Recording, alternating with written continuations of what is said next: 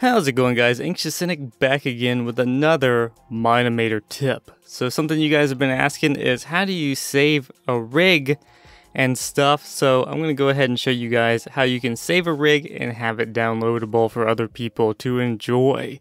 So what you can see here is I just have a stone. So what I'm going to do is just go ahead and spawn in a couple of other random blocks just to give you the idea of what we're going to be doing here. So we'll do that and we'll get cobblestone.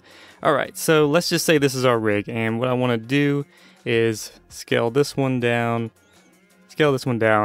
and now we want to parent these to our stone. If you watch any of my rigging tutorials, and hopefully more in the future, then you'll know what I'm doing here. So now we've got these two blocks parented to our stone, so when we move it, then you have these. And let's just say, for whatever reason, that is my rig. I want to be able to save this so when people download it, they're going to go up here and they're going to import it, and when they import this stone, it's going to bring in this exact assembly of these blocks here.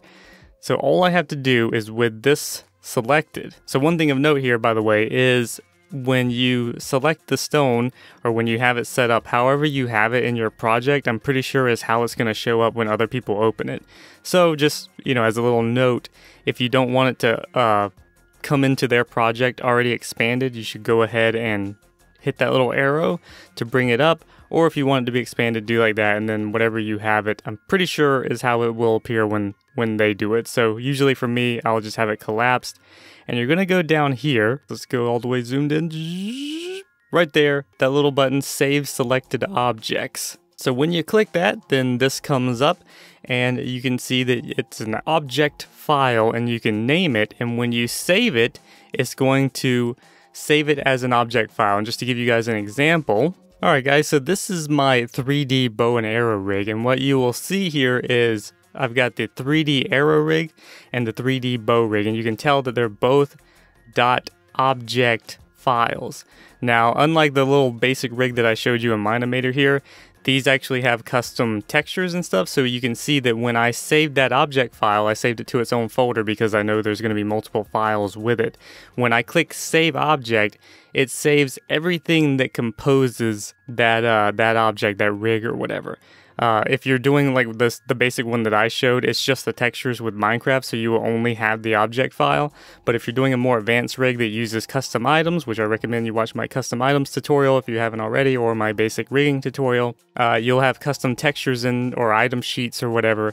And when you click that save icon down there, it will save all of these with it. So I recommend having a folder set up and ready to go, so it'll contain all of those files. And then you can make a zip folder.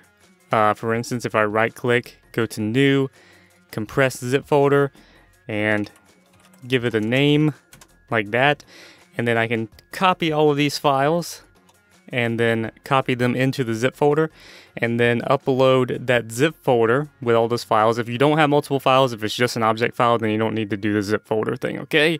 But if you have multiple files, that way you can have them download one file and then extract it and have everything they need for their rig. But basically, you'll just take that, whether it's your object file or a zip folder with object files and textures or whatever is related to your rig. You'll take that and upload it somewhere like Google Drive, or a lot of people use, what is it, Mega Upload or something like that. Anyway, you upload that there and give people the link, and then they can download it, and then they can either just have the object file, once again, if it's a basic rig with just Minecraft textures, or they can download the zip, you know, extract all, and then import that object file simply by going into Mine-imator and clicking this button here. And then they would find the rig wherever it's located, and they would click on the object file, click open, and there it is. There's the bow rig that I made. Anyway, hope that was helpful, guys, and that way you can make your own rigs and share them with people and all kinds of good stuff. So I hope that was helpful. Hope this tip gets you on your way. Thanks for watching. As always, if this was helpful to you, if you enjoyed this video, then feel free to hit that like button, comment, and subscribe to become a citizen today. Share it with your friends and your family and your pets, and I will see you in the next video.